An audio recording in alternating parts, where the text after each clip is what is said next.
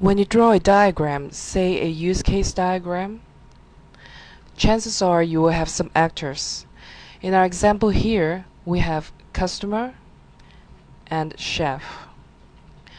As you can see, this symbol here is a standard notation for actor.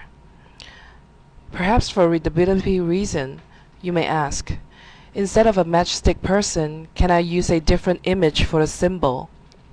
Perhaps something that looks more like a human. The answer is yes. There are two options to do that.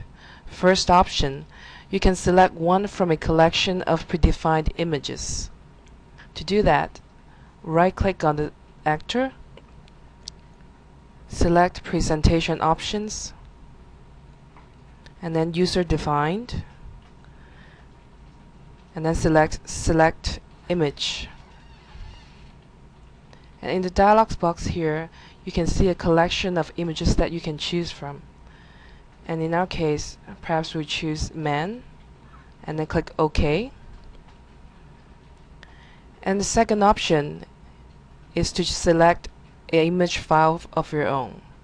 To do that, select Actor, right-click to choose Presentation Options, and then User Defined, and then go to Select from File.